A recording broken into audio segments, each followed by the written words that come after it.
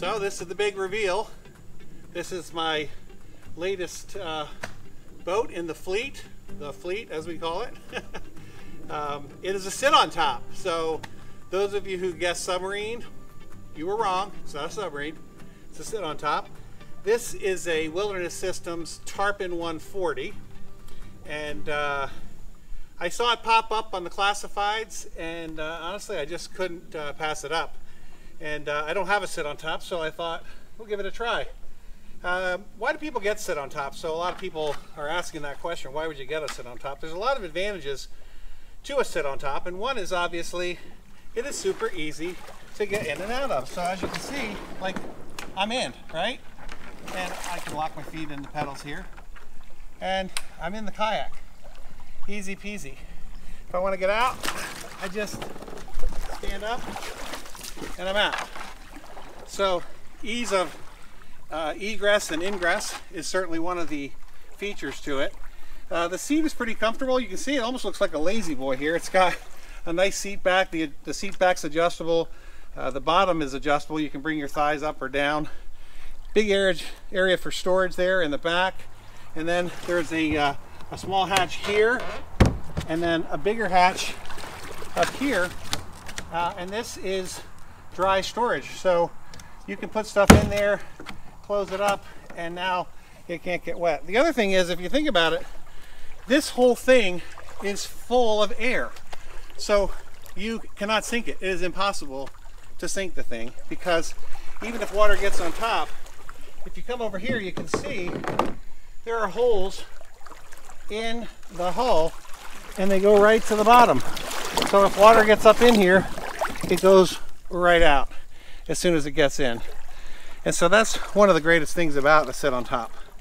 A lot of people use these to fish. There are these tracks here which you can use for fishing. You can put rod holders on, you can put a fish finder on there, all kinds of accessories. There's another track in the back, a big area for your what would you call that thing? A tackle box in the back, or a cooler. Places to tuck your stuff in here. It's a nice water spot there. So good storage, lots of places for accessories, comfortable seat, easy to get in and out of. Now what's the drawback? I can tell you the drawback, because as soon as I bought the thing, I went to put it on the roof of my car and I saw the number one drawback. This bad boy is heavy. So this is a 14-foot boat and it weighs about 68 pounds. And that's empty with none of the accessories. Now this doesn't have accessories yet, but 68 pounds is pretty heavy when you're trying to lift it by yourself up on the top of the roof of your SUV. So if you have a friend with you, it's not so bad, but by yourself it's a little hard. Some people will use a trailer, which is not a bad idea. But yeah, let's get out and paddle this bad boy.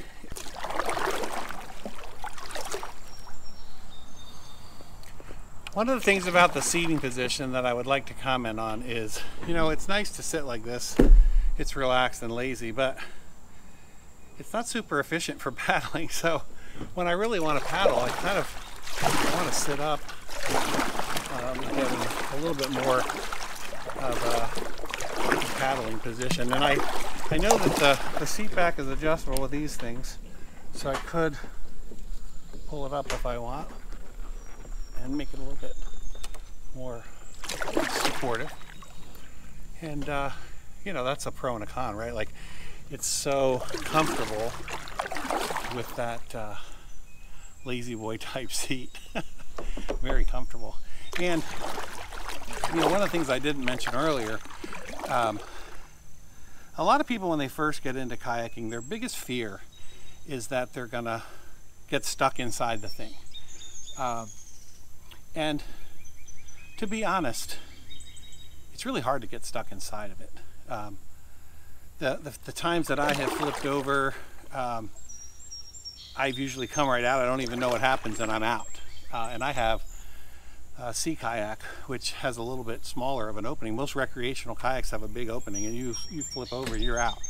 But still, that's a barrier for people. So sitting on top feels a lot more open, right? Less feeling of claustrophobia. So people like that. And I think When I take my friends who've never been paddling before, when I take them paddling, I think they will definitely appreciate that kind of unencumbered feeling, or the feeling of not being trapped. That is a big barrier for a lot of folks.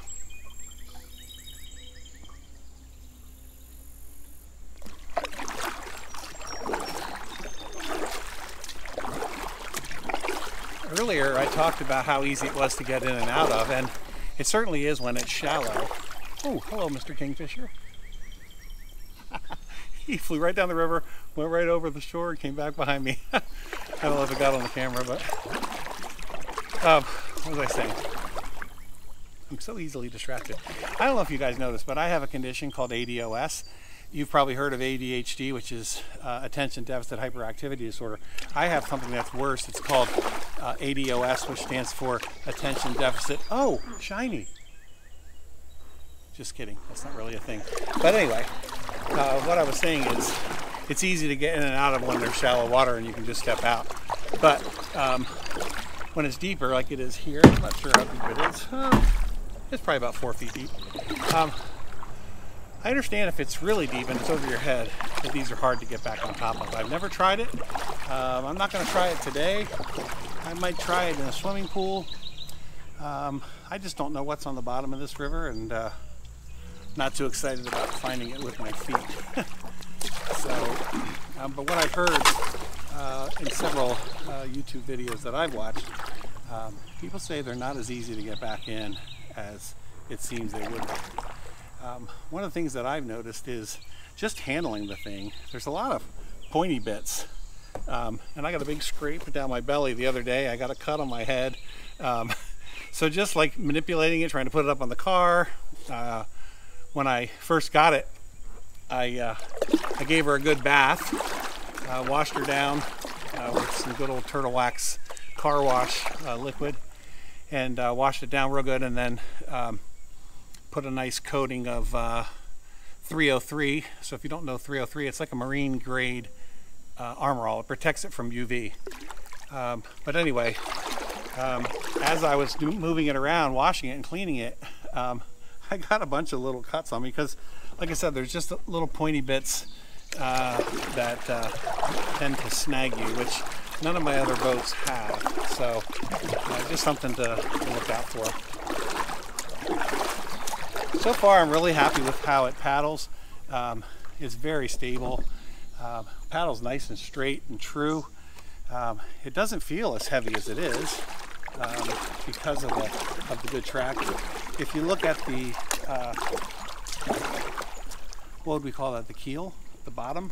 Whatever you want to call it. But if you look at the bottom of it, it has these grooves that go the whole length, and that certainly helps with the tracking.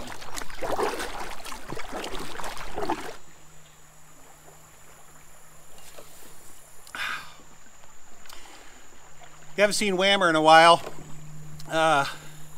Since the Bratwurst on the River episode. He's here today helping me with filming. Thanks to you, Whammer. Appreciate it. Yeah. So if you don't like the camera work, then blame him today. Whammer, the Arnie Palmer, is courtesy of the Whammer. Very refreshing, I must say. Perfect for today. So if you like this video, click like. If you want to see more like it, click subscribe. And come be my paddling buddy. And by the way, always wear your PFD. Whether you're in a sit on top or a sit in or a stand on, whatever, wear your PFD.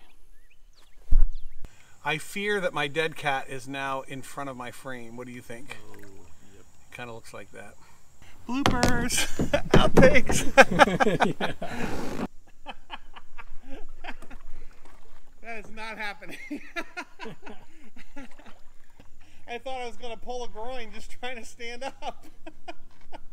Get a sit on top, they said. You can stand on it, they said. I